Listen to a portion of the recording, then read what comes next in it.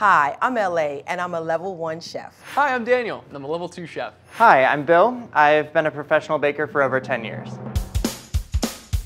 Today I'm going to be making a vegan cake. There's lots of rum, lots of coconut, but no dairy. I have recently discovered the amazing world of plant-based nutrition. So I'm making a Japanese matcha crepe layer cake. Basically, it is a cake entirely made of crepes that looks gorgeous, and you can definitely post on Instagram when you're done. I love layer cakes because the more layers, the more frosting you get, you know? Today I'm making an eat and mess cake. This is actually a recipe that I created for my former restaurant Mimi's Diner in Brooklyn. It's layers of lemon poppy seed, meringue, custard buttercream, and fresh strawberry jam.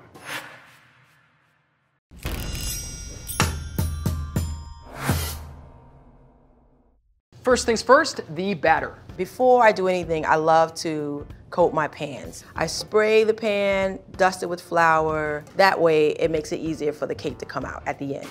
First, we're gonna make meringue. We're gonna start by separating our eggs. I know a lot of people have many ways that they like to separate eggs, but I find the easiest is to just put the egg in your hand and let the white fall right through your fingers. So for meringue, I'm going to start this on a low speed and then gradually speed it up as it gets frothier and frothier.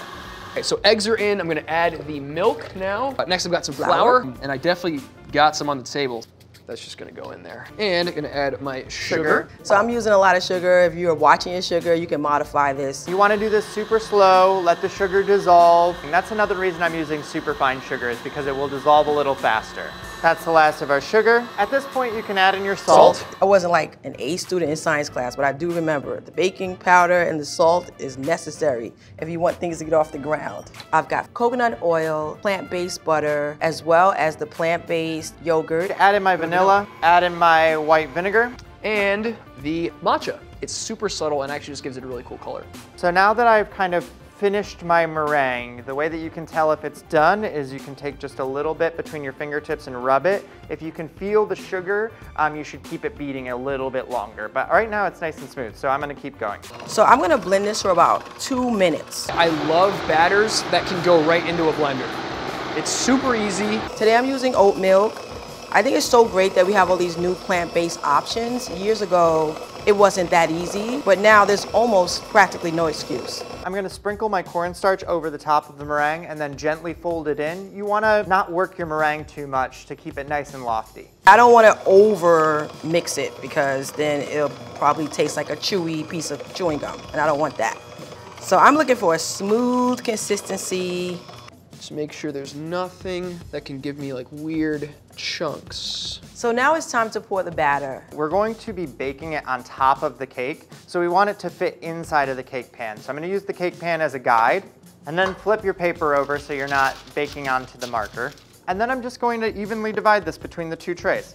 I'll show you my real strategic plan for how I pour batter. That's a joke because I don't have a strategic plan for how you pour batter. It's okay to just eyeball it. I have baked cakes where it wasn't even, and you know what? After I put the frosting on, no one knew anyway, so there you go. Now I'm going to just take my offset spatula and make this into as close of a circle as possible. The thing about an eat and mess is that it's a mess, so it's okay if it's like rustic and kind of not a perfect circle. You want it to be about 1.5 to 2 inches smaller than your circle of your cake because it is going to expand as it bakes and you do want to be able to fit it inside of the cake pan. We're gonna throw these in the oven at 250 for about 1 hour to 1 hour and 15 minutes until it's like crispy and crunchy on the outside and a little bit chewy on the inside. The batter is done. This is gonna go into the fridge for about 1 hour while I sit and wait, and then we will go on to baking. Now it's time to bake. And by bake, I mean make so many crepes your arms are gonna fall off. I've got my batter in my 2 pans and the oven set at 350, so let's go. While the meringue is baking, we're gonna focus on making the batter for the actual cake. I'm going to add in my room temperature butter and my sugar with my lemon zest to sort of really kind of pull as much out of that lemon zest with the oils as I possibly can. So this cake is very labor intensive. It basically takes 25 crepes I'm about to make. And the only reason that I know how to make crepes is because of the pro versus home cook episode that I did with Frank where I made galettes. Come on. Oh! Literally the whole process is gonna be just switching between butter, batter, butter, batter, butter, batter, butter, batter until all of the batter is gone. And then you're gonna have a ton of crepes that are gonna be turned into a cake. First one never comes out pretty, but we're gonna see. Frank, I'm sorry. Rosemary, I'm sorry. I don't even know what to say about that. The next one will be better. Don't worry, we're gonna scratch this and we'll move on. It's okay. So we're looking nice and fluffy and pale here with the butter and sugar. I'm gonna add my eggs in roughly one at a time. I'm just gonna whisk together my dries. I've got my salt, poppy seeds, baking powder, and then we're gonna add it all together. Just let that get sort of incorporated and then go ahead and add in the rest of the milk. So, crepe number 2. Happy thoughts. Cooking these for a shorter amount of time actually maintains the green color, which is nice. So there's no like weird brown spots or anything. So the cake looks more visually appealing for your Instagram post. Bam.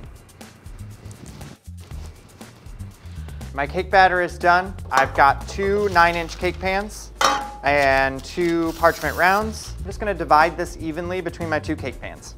All right, so I've got these cakes. They are ready to go. I am gonna do my quick little toothpick test to make sure they look great. It's crepe 25. This is the last one. We're so close. When you finally get to the 25th layer, it's like, hallelujah. Like in Shawshank Redemption, when they finally make it out and then just like crying in the rain. It's like that, except for you're over a hot pan looking at green crepes. And this is the last one you're making. So I've got the baked meringue. It's totally cooled. Just gonna gently take this and nestle it down into the batter. I'm gonna go put those in the oven. So I have some coconut rum. Shout out to my Caribbean people. I usually say pour an ounce, but you know, who's really counting? And brush it right into the cake to make sure that everyone gets a nice bite of yummy cake and tasty coconut rum. The crepes are done. 25 gorgeous green crepes that even Shrek would be proud of. They look delicious, they smell great, and now it is time for the filling. So I'm gonna let this cool completely and I'm gonna go ahead and start making the frosting. So the filling for this cake is actually broken up into 2 parts. I've got a fresh strawberry jam and a custard buttercream. We're gonna start with the strawberry jam so it can get cool. So the pectin calls for a 1/2 teaspoon of calcium powder to a 1/2 cup of water. Give it a little whisk, and I'll set that aside while I do my strawberries. I got my heavy whipping cream. I'm gonna slowly kind of sprinkle in some powdered sugar. I'm whipping this thing until I see some stiff peaks. I want some volume to this. So I'm just going to hull these strawberries, rough cut them, and then I'm gonna give them a light mash. So I've added my pectin to my sugar. I'm just gonna whisk these together. 2 teaspoons of calcium water. I'm going to simmer this for about 15 minutes, bring it up to a full boil before I add my sugar in. So let's start with the vegetable shortening, as well as some vegetable margarine. And then with our trusty mixer, we're gonna just start beating until it's nice and creamy. That looks really good. This does all the work for you. Way easier than crepes. So our fruit has really started to fully break down. I'm gonna add the sugar and pectin mixture into here, and I'm gonna stir vigorously so we don't get any clumps of pectin. So now we're just gonna bring this back up to a full rolling boil, and then the pectin should be set. Here's our jam. You can see that it's starting to gel already. I'm gonna go put this in the fridge. So for the second half of the filling for the cake, it's going to be custard buttercream. I've got a pound of soft butter. Just start to beat that, get it loosened up. I've got 2 pounds of powdered sugar. Add the soy milk. I'm gonna add the vanilla extract now as well. We're just gonna split the vanilla bean and scrape out the seeds. So while this is beating, I'm gonna add in my salt. So now I'm gonna add my egg yolks into the butter. So this is all coming together and it's looking pretty good. You can see that it is so fluffy. That's some good stuff. Filling's done. It is time to assemble. So we've got all of our components. We've got the custard buttercream, we've got the cooled jam, we've got fresh strawberries, and we've got our 2 cake layers. So I'm just gonna add a little sprinkling of salt, just a little bit of lemon juice. I'm going to cut the fresh strawberries and fold them into this cooled jam. I'm gonna start with crepe number 1. That just lays flat in the middle here. So my cakes are cooled. I'll show you my strategy for getting it out of the pan. Top secret strategy. I literally just flip it over like that and pray down, drop it. There you go. So now I'm just gonna add some of this custard buttercream on top. There's no set amount, it's just whatever looks good. Assembly is super easy. It's literally just layering the crepes with the whipped cream. Instead of batter, butter, batter, butter, it's gonna be crepe cream, crepe cream, crepe cream, which is hard to say. I'm just gonna throw some whipped cream in the middle here and then use an offset spatula to go around and smooth this. I want to make sure that it's spread evenly all around so that everybody gets a generous bite. I don't like cheap cake. Now, when I'm doing this, I'm going to be making a well for my jam. So I'm going to kind of leave a little wall around the outside created by the buttercream. So now I'm going to add some of my strawberry jam into this well that I just created. Make sure you get nice pieces of fresh strawberry. But this is almost like a meditative exercise because it requires a lot of patience, just like time and effort and care, and you have to be meticulous about it because if you're not, it could come out looking really sloppy. So I love shredded coconut. This just reminds me of the Caribbean. It reminds me of the holidays. I like to just get it all over in the middle so that you can have an even bite. I lost track like 4 crepes ago. I don't know what number I'm on. I don't know what day it is. I should probably call my family at some point. They're probably wondering where I am. So for the second layer, it's going to be a little more delicate because we can't really flip the cake stand anymore. So pop the plate on top again, flip it out, and then I'm going to gently nestle this right on the top of my cake. Voila. Woohoo! Look at you. All right, so let's keep going. We're just going to repeat the step with the buttercream and the jam on the top. And I like to leave it just kind of like rustic and luscious and full and kind of fluffy. This is a mess, so it should be a mess. Even if I mess up with the frosting and it's not perfect, there'll be so much coconut on this cake you wouldn't be able to tell the difference. And maybe there'll be so much rum in it you won't tell the difference either. All right. The end is in sight. I see it. It's looking really good. So I am saving this one for the top. This is it. It's a big moment. There's tears welling up inside my eyeballs. Perfect. This is the Instagram cake. This is the cake that you want to show your friends and family. And you're like, what did you do this weekend? And you're like, what did I do this weekend? I made a 25-layer cake with matcha crepes. What did you do this weekend? Now that my cake is frosted, I'm going to decorate it with shredded coconut and maraschino cherries. This is what love looks like. It's really sweet. It's a little messy.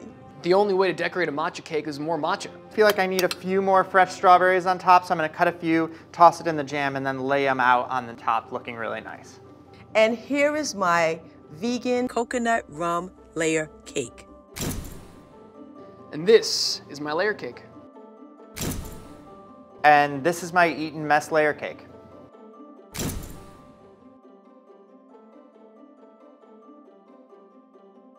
It is time to taste. Try to get the perfect bite with all of the components. Okay, here we go. Fantastic.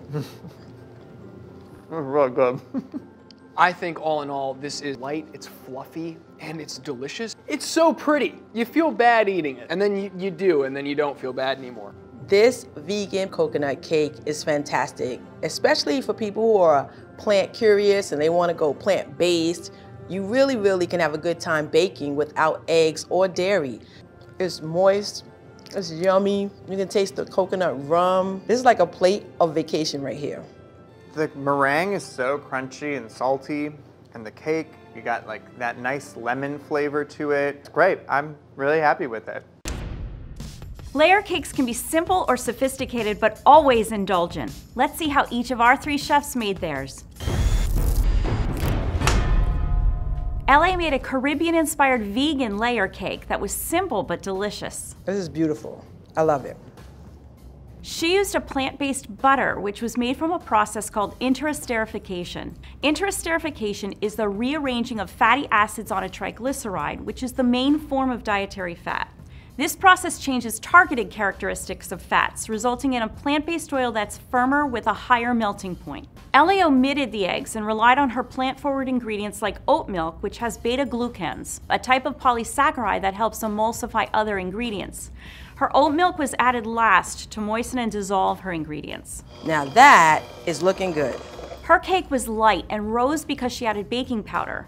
This created tiny air pockets from the production of carbon dioxide through a process of chemical leavening. This is fast compared to the slower production of carbon dioxide by living yeast, as you might find when making bread. It's a science, but not always a perfect science. Daniel made a Japanese-inspired cake that wasn't baked, but rather made on a griddle with a thinner, pourable crepe batter.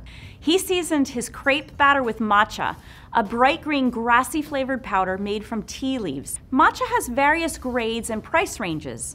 The ceremonial grade is the highest grade and most expensive. The culinary grade, while still expensive, is much more suited to baking. Crepes are meant to be unleavened and thin. The height and volume of his layer cake came from his 25 layers of thin crepes stacked and layered with whipped cream, not from the leavening of his batter. Yeah, this looks incredible.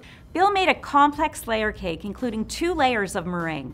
Meringue is a solid foam of whipped egg whites. Bill added the acidic vinegar to his naturally slightly alkaline egg whites to bring them closer to their isoelectric point. This is when egg white proteins achieve a neutral pH and are best able to incorporate maximum air. He also had a high sugar to egg white ratio. During baking, the sugar dehydrated and became crispy, resulting in a dry, crisp meringue. During baking, cake batter expands as its temperature increases and carbon dioxide and water vapor is produced. The batter's final structure solidifies when egg proteins coagulate, starches gel, and gluten stretches as carbon dioxide and water vapor escape. Finally, as the surface of the cake becomes drier, caramelization and Maillard browning occurs. Daniel didn't bake at all. Instead, he used a buttered griddle to make his crepes, turning them once they started to crisp on the edges and bubble in the center. This was from water escaping in the form of steam as the batter's temperature increased. Bubbles, good sign. Ellie made a fat and sugar emulsion icing with a combination of margarine and shortening. She also used confectioner's sugar. Confectioner's sugar is much smoother on the tongue than crystalline table sugar. This is because it's finely pulverized to a very small crystal size. Now that is looking good. Daniel made a simple sweetened whipped cream using heavy cream. When cream is whipped, the milk proteins align to form very thin films around pockets of air. The separated pockets are supported by the cold, semi-solid fat and are resistant to popping and collapsing under the cohesive forces of water molecules. This is why cold cream whips better than a room temperature cream. Bill made a strawberry jam with crushed berries combined with calcium, pectin, and sugar. Calcium strengthens cross-links between pectin molecules, making a firmer, thicker jam. He also made a modified buttercream with butter aerated by beating, and then added confectioner's sugar and a pasteurized egg. Because the egg was pasteurized, it made it safe to consume. Eggs are pasteurized by heating them in the shell in water to approximately 140 degrees Fahrenheit. This is hot enough to reduce the pathogen load while allowing the functionality of the egg to remain intact. Eggs can also be pasteurized using ozone, which is a configuration of oxygen that has the effect of disrupting bacterial cell walls, thereby killing them. Next time you're in the mood for a delicious layer cake, you have lots of options. You don't even have to use an oven. We hope you'll take some of these excellent tips from our 3 talented chefs.